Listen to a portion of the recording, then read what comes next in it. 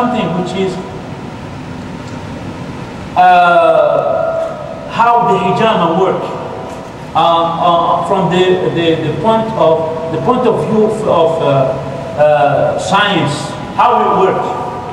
So we study hijama and so ahadith and so, but there is Muslim doctor that they did research and they write a book about hijama and the benefit of hijama and why the hijama is beneficial.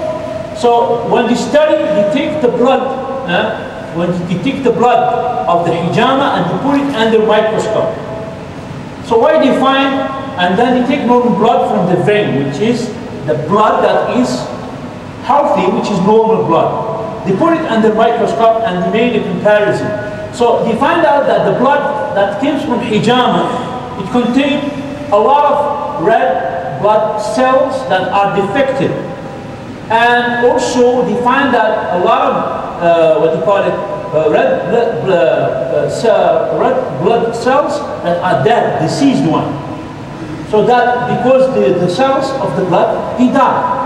And also they find out less number of white blood cells, and they find a lot of waste from the blood. So that's in the blood that is taken from the kahil or the location of hijama. The normal blood they take, they find it normal.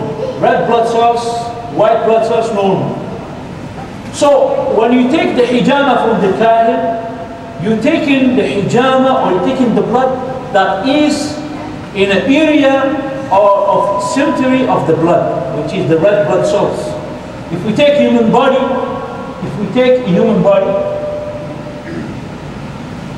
for example, this human body, okay, the body have veins, okay, the vein will end up to small vein vessels that's called capillaries. That's called capillary. When you see human body, you have capillaries in this area, mostly in this area, in the kahil. Okay, when the blood circulates in the body, so it arrives to a situation that there is no movement. You can turn it off if you want. There is no movement of the blood. So that's why the red blood cells that are deceased, defective, so they stay there. So if they stay there, they're going to affect the entire body, the heart of the body. So taking it away by the hijama and the waste, it will regenerate the body, the blood of the body, increases the number of the white blood cells, and increases automatically the immunity system, and so on, so on, so on, so on. This is the saying of doctors that made research about hijama, Muslim doctors. And he said this is how hijama works on the body, and works on and give benefit to the body, inshallah ta'ala. So bi'idhnillah ta'ala, we stop here, inshallah ta'ala, we cover everything that we can for hijama. Now if you guys have a question or two, so you're welcome, inshallah ta'ala.